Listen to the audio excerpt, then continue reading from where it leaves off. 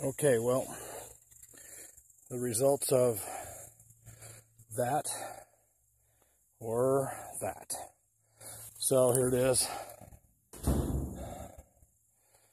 It's about a 40-yard shot. It'll be on video number 1, the shot. This will be video number 2.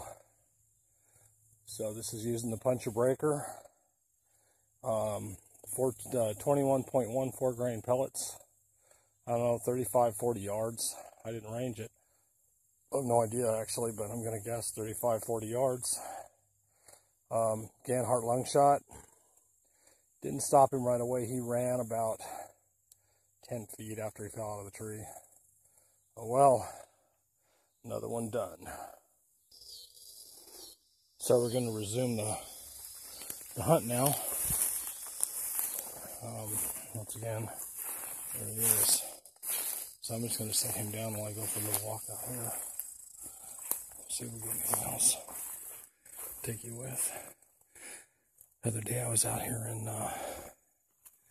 ran up a really nice buck out here. Not that I want to shoot him yet. Not yet. I got another gun better. But he was over here. I want to see if we see him again. And also on this part of the property there's a lot of rabbits. You can look at the ground. I don't know if you can tell, but all this ground out here is all stomped down from the deer. Like we have a little herd that comes over here and sleeps at night. And the buck was right over there. So maybe we'll see him again, who knows. If not, we'll follow the loop around and see what we got. See where all the grass is all down there. You can see where they've been sleeping.